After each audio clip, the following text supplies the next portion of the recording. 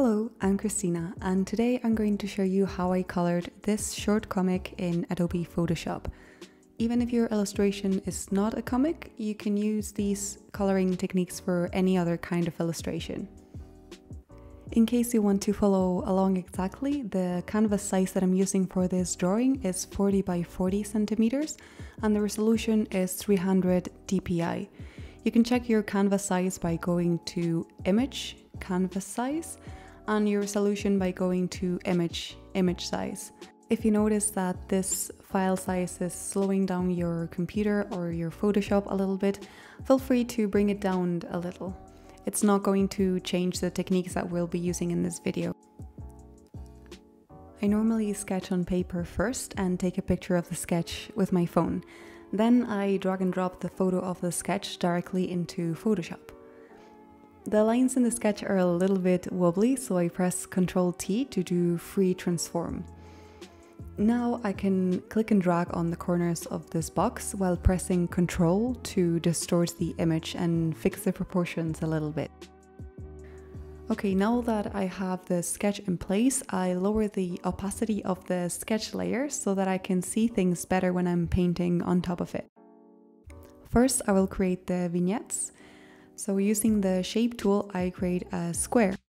To make sure it's a perfect square and not a rectangle, press Shift while you click and drag. And now down here, I'm going to set the stroke width of the square to 10 pixels to make it a little bit thicker. I have also named the layer of this square rectangle 1.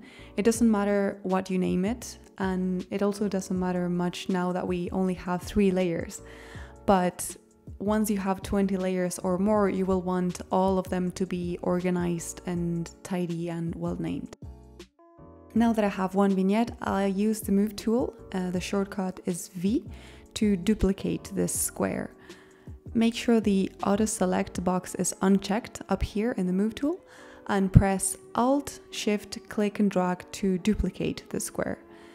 The Alt key is to duplicate the square and the Shift key is to move the copy in a straight line. I will repeat the same process again, this time selecting the 2 top squares. I will select the layers, press Alt, Shift, click and drag to duplicate the 2 squares.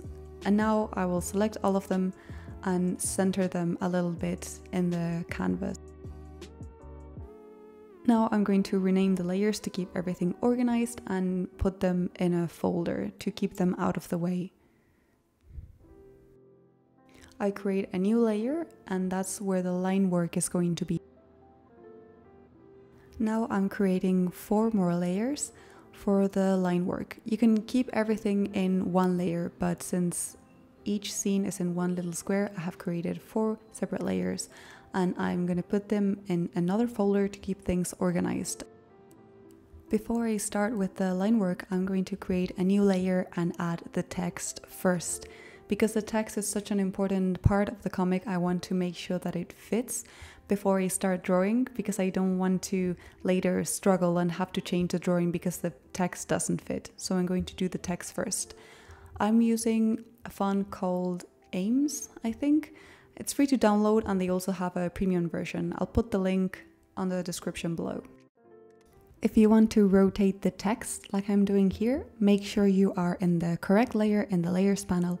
Then take the Move tool, shortcut V, and press Ctrl T for free transform. Instead of creating new text layers in the Layers panel, I use the Move tool and the Alt key to duplicate existing text layers to make the process a little bit faster.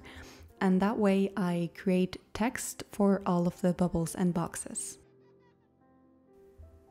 This step that I'm doing now is optional, so feel free to skip it. I like to do a color sketch in one single layer to see if the colors that I had in mind actually work well together when I see them on the canvas. And now I can finally start with the inking. I have already created the layers for the line work, so I'm going to use those. For this drawing, I use the standard round brush with pressure sensitivity and 100% opacity, hardness, and flow. There are no tricks here, I simply paint over my sketch and try to get the lines as clean as possible. The only thing that I do a little bit differently is the text bubbles. To make them, I create a new layer and I select the shape tool in the ellipse form. I change it to path in the top menu instead of shape like we had it before, and then I create a roughly round shape that is going to contain the text. Next to the layers panel is the paths panel, so I click on it, I right click on the path and select stroke. I uncheck simulate pressure and click OK. Now I don't need the path anymore, so I can go back to the paths panel, right click on the path again and select delete path. The process of Linework is going to be the same for all of the scenes, so I'm going to speed this part up. I do have a couple of tips for you. If you're doing a part of the drawing where you think you're going to make a mistake, you can always create a new layer so that you're not afraid to erase around where you're drawing at the moment, and then you can always merge the layers later by selecting both of them. You can click on one, press shift, click on the other, and then right click and select merge layers. Another tip is to reuse elements that you have already drawn, like I'm doing here with this calendar. It's going to be present in 2 of the scenes, so instead of drawing it twice, I'm duplicating the layer with the move tool and the Alt key. Here I'm doing the same thing with the pen and the tablet. I'm using the lasso tool to select the parts that I want to copy, and then using the move tool and the Alt key to duplicate them into the new scene. Then I use Ctrl T to do free transform and change the perspective and the proportions. And of course I will have to fix it manually once this is done, but it saved me a little bit of time, and the objects are also going to look more similar than if I drew them from scratch. Now that all of the line work is finished, I can start with the coloring. I normally start with things that I know for sure what color they're going to be, and one of those things is the text bubbles, which are going to be white. I'm going to turn on the color of the background since the background is also white, just so I can see what I'm doing when I'm coloring them. This process of coloring everything is normally very time consuming. There are ways to make it a little bit faster, but that's a story for another video. I normally use a separate layer for all of the things that are the same color. For example, one layer for the text bubbles, one layer for the hair, one layer for the skin, and so on. And I keep them all together in a folder named colors in the layers panel. Now I'm coloring the skin of my character, and I'm going to show you the reason why I personally prefer to have all of the elements that are the same color in one single layer. I've chosen this random color for the skin tone, and I'm painting all of the parts that are skin in the illustration. Now let's say that I'm not very happy with this color and I want to change it. I can always go to Image, Adjustments, Hue and Saturation, and here I can use the sliders to adjust the color as much as I want. You can do this for anything, any element in your illustration, as long as all of the things that you want to modify are on the same layer. I follow the same process for the rest of the colors in the drawing, using a single layer for all of the elements that have the same color. I forgot to mention earlier that all of my color layers are below the line layers in the layers panel. Here I'm using the standard round brush and the eraser to color within the lines. Instead of clicking on the brush tool and the eraser tool on the menu on the left, I'm using the shortcuts to do things a little faster. B is for the brush and E is for the eraser. Once all the colors are in place, I can work on the shading. I select the color folder containing all of the color layers, right click on it and select duplicate group. Now I click on the copy and select merge group. It doesn't matter what you name it, as long as you know what's in it. I named it color all. Now I control click on the little icon next to the layer name, just to select everything that's on the layer.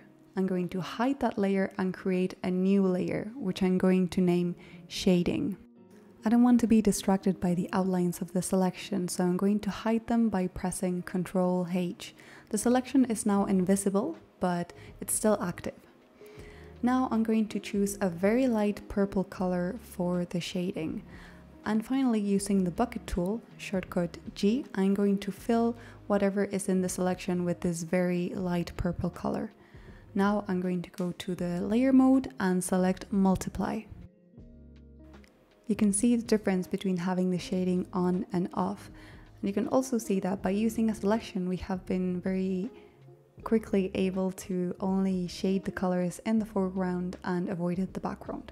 At this point, you can use image adjustments, hue saturation to modify the color of your shadow if you're not happy with it. I have to admit I made a small mistake here, but I'm going to leave it in and show you how I fix it. And the mistake I made was I colored the text bubbles and the text boxes, which shouldn't have any shadow. Instead of going in with the eraser and manually erase the shading from them, I'm going to try and find a quicker way to do it. I select the shading layer in the layers panel, and then I'm going to scroll down and find the layer where the color of the speech bubbles is, and I'm going to Ctrl click on it. At this point I am on the shading layer, but I have the bubbles layer selected.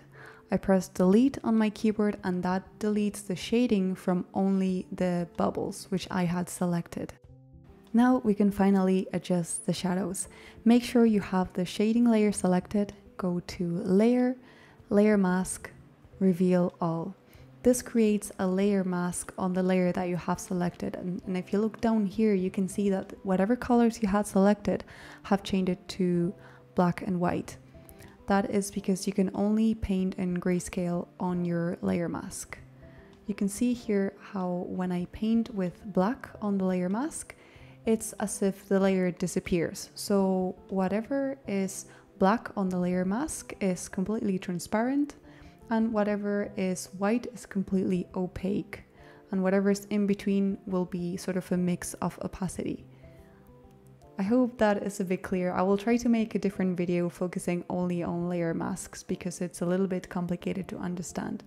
But basically what I'm going to do on this step is use the brush to paint either black or white on the layer mask, depending on whether I want light or shadow. Using this technique allows me to paint the light instead of painting the shadows, which is a little bit easier for me. But you can always do the opposite by selecting hide all when you create your layer mask. That's all the shading done, and now to finish it off I'm going to add a special effect that I really liked. It's called color dodge. To do it, I create a new layer, I name it color dodge, and I set the layer mode to color dodge. To do this, I use a very big brush with low opacity and very low hardness, so a soft brush, and I softly paint over the image. It's important not to overdo it because if you have this effect all over the image, it's not going to look very special. I normally add it at focal points of the image, like the eyes of a character or something important.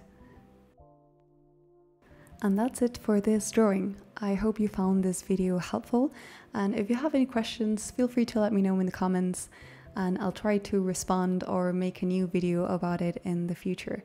It would help me a lot if you liked and subscribed, so I appreciate it so much if you do. Have a great day!